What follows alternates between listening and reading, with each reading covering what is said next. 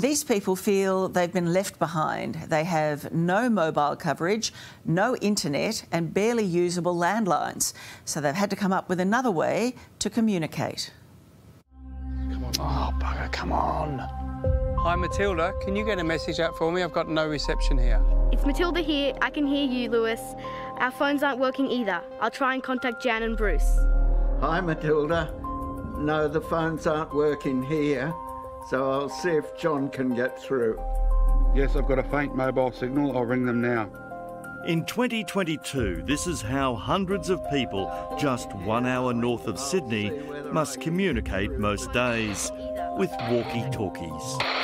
It's a very old-fashioned way to communicate, isn't it? Yes. Yeah. Mm-hmm. They've gathered in the cafe at St Albans and they've had a gutful. I've been here for over half a century and it hasn't changed one cotton picking bit.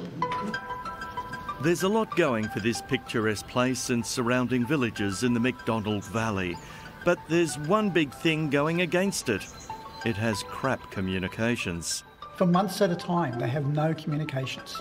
No mobile, no internet, and poor landlines. And they could be out from hours through to weeks. Satellites and walkie-talkies doing bunny hops of communication until someone can get to the outside world. It's like Gilligan's Island here. Like Robinson Crusoe, it's primitive as can be. 400 people in this valley say they have been forgotten by the telcos and government. Today, telecommunications is a basic right for every Australian. They do have landlines, but they are down more than up, and repairs can take forever. We have people up there that have not had their repairs completed after 3 months of hassling Telstra, begging for some sort of ETA or completion date. Leaving people with nothing except...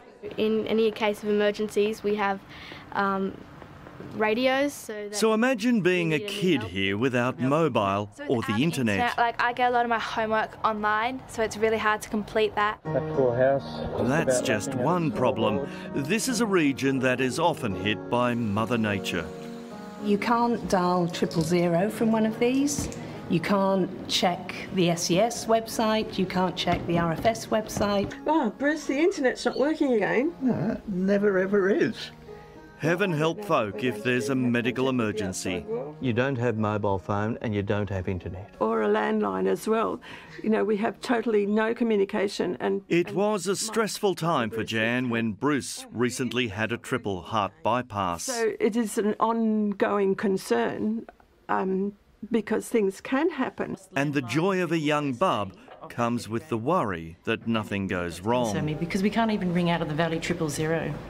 Cafe owner Ed says the tourists are affected as much as locals. So if someone breaks down, if people are coming into the village, they suddenly look at their mobiles, they've got nothing, so they don't know where to go, they haven't got maps, access. Day tripper Chundan just turned up when Ed said that.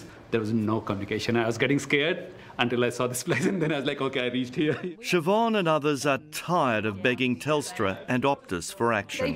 They just tell us they're looking into it. And are puzzled about millions of taxpayer dollars the government says it's spent that has resulted in nothing. We're very concerned about these grants that we've been supposedly awarded. Lewis, no phone, no internet here, but you got around it somehow. Yeah, we've got the Starlink dish that you can see there. It doesn't look much, but it's quite effective.